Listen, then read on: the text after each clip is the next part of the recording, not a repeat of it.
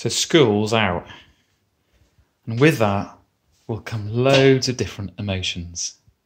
Some good and some not so good. But one thing is absolutely certain. No matter what your house looks like, it's going to be fuller. So the question to ask yourself before all begins tomorrow is, are you a thermostat person or a thermometer person? Thermometer people react to their surroundings. They reflect what everyone else is feeling.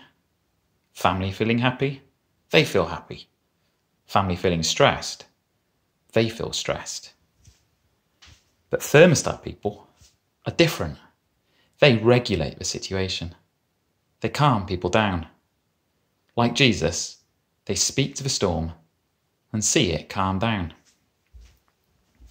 Ephesians chapter 4 and verse 31 says, "Get rid of all bitterness, rage, anger, harsh words and slander, as well as all types of evil behaviour.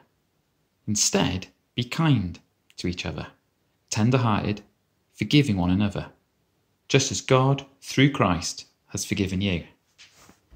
So my challenge is to be thermostat people who dial down the temperature, no matter how ridiculous or annoying people in our family are being.